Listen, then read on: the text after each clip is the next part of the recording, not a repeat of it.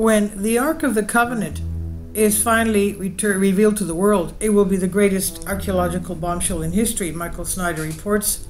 Let's remember the Ark of the Covenant contained three things: the two tablets that Moses was given by God containing the Ten Commandments, the budding rod of Aaron, the first high priest of the tribes of Israel, and Aaron was 7 years older than Moses. He was his older brother, and a bowl of manna. Now, when the entire planet finally gets to see the Ark of the Covenant, it's going to change everything. The Ark of the Covenant disappeared from history more than 2,500 years ago, and many historians are convinced that it no longer exists.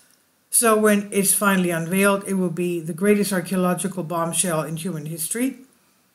Over the years, there have been a lot of truly outlandish theories about location of the Ark of the Covenant, and those that have pursued such theories have always come up empty.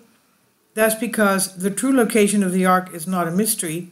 As you will see below, the Temple Institute says that it knows exactly where it is, and I believe them, Michael Snyder says. There is no object that archaeologists would like to find more than the Ark of the Covenant. It was created more than 3,000 years ago, and the tablets on which the Ten Commandments were written are literally housed within it. For centuries, people have tried in vain to locate and recover the Bible's most sacred objects.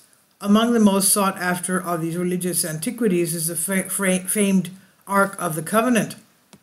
This legendary artifact is the ornate gilded case said to have been built some 3,000 years ago by the Israelites to house the stone tablets on which the Ten Commandments were written. Biblical accounts describe the ark as large, about the size of a 19th century seaman's chest, made of gold-plated wood and topped with two large golden angels. It was carried using poles inserted through rings on its sides. According to the Encyclopedia Britannica, since nobody has seen the Ark in more than 2,500 years, most historians believe that the Ark either disintegrated over time or was destroyed. Most historians think that if it existed, the more than 3,000-year-old relic either disintegrated over time or was destroyed, but this too is only speculation. For many, the final fate of the Ark remains a fascinating mystery and perhaps unsolved one. I had to smile when I read that, Michael Snyder says. All of those historians, quote-unquote, are going to be quite surprised when the Ark of the Covenant is unveiled for the entire world to see. The last time that anyone saw the Ark was more than 2,500 years ago. After the temple was destroyed by the Babylonians in 586 BC, the Ark completely disappeared from history. The last known location of the Ark of the Covenant was in the first temple's Holy of Holies. However, after the temple's destruction in 586 BC, it disappeared. But the Babylonians did not capture the Ark, so what happened to it? Many believe that it was hidden under the city of Jerusalem at some point prior to the Babylonian conquest, and apparently it's still sitting under the city of Jerusalem today. On their official website, the Temple Institute clearly states that they know exactly where it is located, quote-unquote. They say, while some claim to have evidence that the Ark is in Ethiopia, and of course moviegoers were treated to a fanciful version of the story in Raiders of the Lost Ark, in reality the expression Lost Ark is not an accurate description for the Jewish people's point of view, because they say, we have always known exactly where it is. So the Ark is hidden, and hidden quite well, but it is not lost. Tradition records that even as King Solomon built the first temple in Jerusalem, he already knew, through divine inspiration, that eventually it would be destroyed. Thus Solomon, the wisest of all men, oversaw the construction of a vast system of labyrinths, mazes, chambers, and corridors underneath the Temple Mount complex. He commanded that a special place be built in the bowels of the earth, where the sacred vessels of the temple could be hidden in case of approaching danger. Midrashic tradition teaches that King Josiah of Israel, who lived about 40 years before the destruction of the first temple, commanded the Levites to hide the ark, together with the original menorah and several other items, in the secret hiding place which Solomon had prepared. This location is recorded in our sources, and today there are those who know exactly where this chamber is, and we know that the ark is still there, undisturbed and waiting for the day when it will be revealed. An attempt was made some few years ago to excavate towards the direction of this chamber. This resulted in a widespread Muslim unrest and rioting. They stand a great deal to lose if the ark is revealed, for it will prove to the whole world that there really was a holy temple, and thus that the Jews really do have a claim to Temple Mount, the Hebrews that is. The Temple Institute is not saying that they have a vague idea that it is under the city of Jerusalem somewhere. They are telling us that they know precisely where it is hidden. And I believe them, Michael Snyder says. Previously, there have been reports that Rabbi Yehuda Getz was within 40 feet of the chamber where it was located in 1982.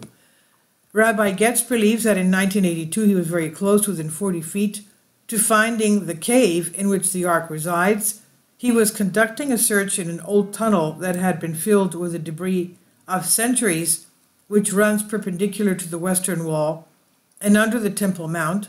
However, when the Muslims discovered that there were diggings being conducted under the Dome of the Rock, they threatened a general riot and diggings were stopped. The rabbi explains that for the sake of maintaining peace with their Muslim neighbors, the Israelis had to reseal the entrance to the tunnel, and it remains blocked up to this day. This is one thing to know. It's one thing to know where the ark is, but actually getting it out from where it is hidden will be another matter entirely.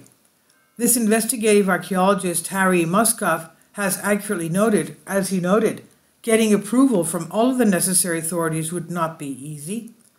Now, about those subterranean tunnel entrances, even if one would theoretically obtain all the permits from the Israeli Antiquities Authority, the Jordanian WHUF, as well as the halakhic permission from the chief rabbis of our day, it is simply too dangerous from a spiritual as well as physical perspective to enter into these tunnels, which I delineate in my book, Michael Snyder says. Moskoff is completely convinced that the ark is sitting there ready to be revealed. In fact, he believes that the ark is directly behind the gigantic 570-ton stone that was specifically placed there to protect it. Moskoff told CBN News he took the news to the spot where he believes the ark really lies. He believes a key clue lies behind a 570-ton rock, and says high-tech research tools give credence to his theory. 2 years ago, he said, there were tests done by the University of Nebraska, sonar tests using electromagnetic waves. They actually found what's called a storage space across from here, said Moskoff. So actually, there was a purpose for putting this giant stone, this massive slab here. One of the reasons, in my opinion, is to protect whatever it is on the other side. And according to my theory of where the ark was actually buried by King Josiah, I think it was 568 BC, in back of these boulders, these massive stones, he said. In my opinion is that the ark has not been revealed to the world yet, because it has not been time for that to happen yet. But could that time be coming soon? The Temple Institute knows where the ark is, and they are not going to be able to keep a lid on that secret forever. At some point, the ark will once again see the light of day, and then everything will change. There is actually an ancient Jewish document entitled Treatise of the Vessels that say that the Ark of the Covenant will not be revealed until the day of the coming of the Messiah. One text called the Treatise of the Vessels saying that the ark shall not be revealed until the day of the coming of the Messiah, the Son of David. We are certainly living in the days just before the return of the Lord Jesus Christ, and as I was discussing my latest book, I believe that it will not be too long before the ark is finally revealed. One of the reasons why the ark has been on my heart lately is because the day of Pentecost is coming up. On the day of Pentecost, we remember the covenant that God made with his people at Mount Sinai, and we also remember how the Holy Spirit visited the apostles in the book of Acts. When the Ark of the Covenant is finally revealed, it will confirm that the covenant that God made with his people at Mount Sinai really does exist. And all of the historians that told us that the Ark no longer exists, Moses was not a real historical figure and the Exodus out of Egypt was just a legend, will have to come up with entirely new theories. This is by Michael Snyder on End of the American Dream. Please leave your comments and thank you for your support. This is by Michael Snyder. About the author, Michael Snyder's extremely controversial new book entitled Chaos is available in paperback and for Kindle on Amazon. He's also written 7 other books that are available on Amazon, including End Times, 7-Year Apocalypse, Lost Prophecies of the Future of America, The Beginning of the End, and Living a Life That Really Matters. When you purchase any of Michael's books, you help to support the work he's doing. You can also get his articles by email as soon as he publishes them by subscribing to his Substack newsletter. Michael has published thousands of articles on the Economic Collapse blog, End of the American Dream, and The Most Important News. And he always freely and happily allows others to republish those articles on their own websites. These are such troubled times and people need hope. John 3:16 tells us about the hope that God has given us through Jesus Christ. For God so loved the world that he gave his only begotten Son, that whosoever believeth in him should not perish but have everlasting life. If you have not already done so, we strongly urge you to invite Jesus Christ to be your Lord and Savior today. Finally, support my Patreon account. The daily posts are 5 videos daily, and they are totally different from what I have on my YouTube channel. Thank you so much for your support and that you find all my content so interesting. You'll find the Patreon account details in the description box below.